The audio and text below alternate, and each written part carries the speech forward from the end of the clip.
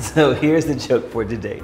You get two chickpeas and they're walking side by side in the middle of the road. Then one of them out of nowhere just stops and starts throwing up. And the other chickpea says, "Hey man, what's going on? Do you feel okay?" The other one says, "No, I falafel."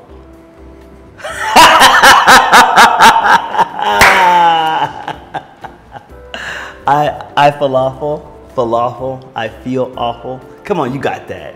Don't act like you didn't get that, guys. That was funny. What up, guys, and welcome back to the FitMenCook kitchen.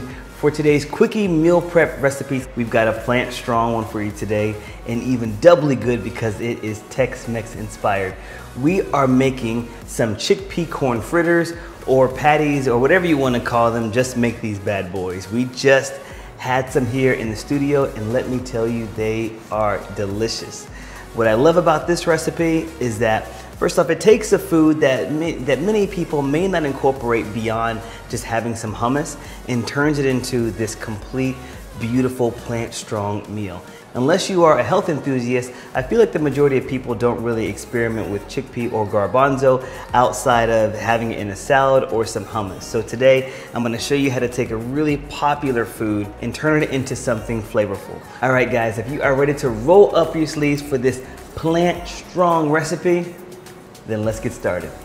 You will need a food processor or a high-powered blender. So first thing we're gonna do is we're gonna add in some canned chickpeas. These have already been drained. Add in some diced onion. And if you want a time saver, then you could just use some onion powder, some fresh garlic, and now let's add some personality. I've got some dried oregano here, some fiery chili powder, some cumin, and then some smoked paprika. We're gonna add in some moisture by squeezing in some fresh lime.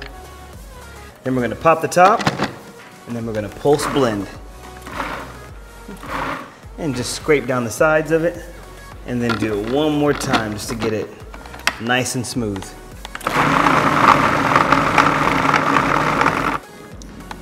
Perfect. And this part is really important because we want this part to act as the paste and the meat of our fritters. And then we're gonna add it to a bowl. All right, so now we're gonna add in some flour. This is some almond flour. I'm gonna go the gluten-free route, but if you want to use some oat flour or some whole wheat flour, you can use that too. And this is a really important ingredient, and so I think it's necessary. Some people may disagree, but this is arrowroot powder. Arrowroot is great for frying, but it's also great for binding, especially when you have eggless recipes. So we're gonna add in some arrowroot powder, and we're gonna mix this together as well as possible, because technically this is when we're adding in the egg. We don't want to overmix it because we want the fritters to be able to stay firm. So now we're gonna add in some corn and a pop of color and some flavor with some colorful bell peppers. Add a pinch of sea salt and some pepper. And this is optional, but I'm gonna add in a little bit of lime zest too. And now just mix everything together. So we're gonna make about 6 to 8 patties. So I want you to spray your hands with a little bit of oil. It just helps the rolling process to be that much easier. And just scoop out a nice amount. Not too big, but not too small either. Roll it into a ball, make a little patty. Easy. Then repeat with the remaining batter. All right, so the patties are made. Now I get it, you're really hungry and you wanna pop these into the skillet, and you can. I like to put mine into the fridge for at least 20, 30 minutes or so, just to harden and just to solidify a little bit more, just to mitigate the risk of them breaking up in the skillet, because these are pretty fragile. Okay, so after about 20 minutes in the fridge, you're gonna fire up a nonstick skillet on medium-high heat, adding a little bit of avocado oil, and probably a little bit more so than usual because you really want to get a nice sear on the patties. Then one by one, add the patties to the skillet.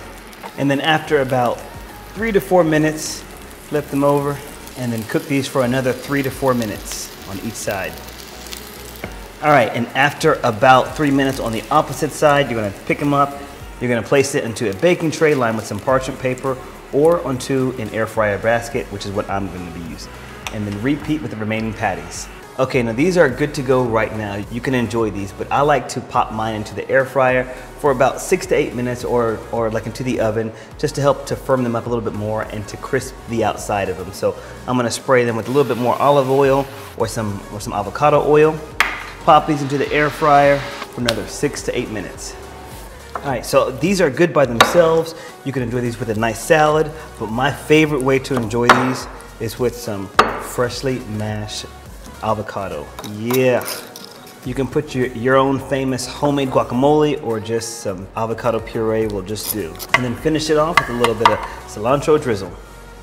I want to break off a double part of that patty. Here we go.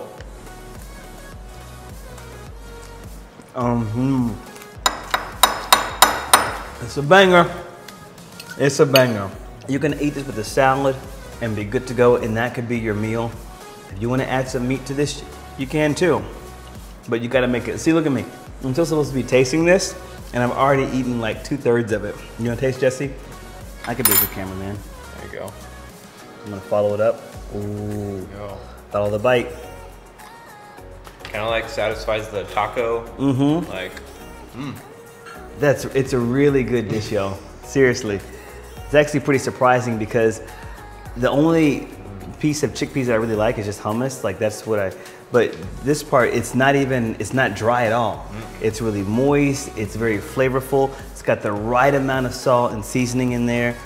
It's just, it just hits. Wow, the clean spoon. Tastes like a taco. All right, guys, that is it for today's video.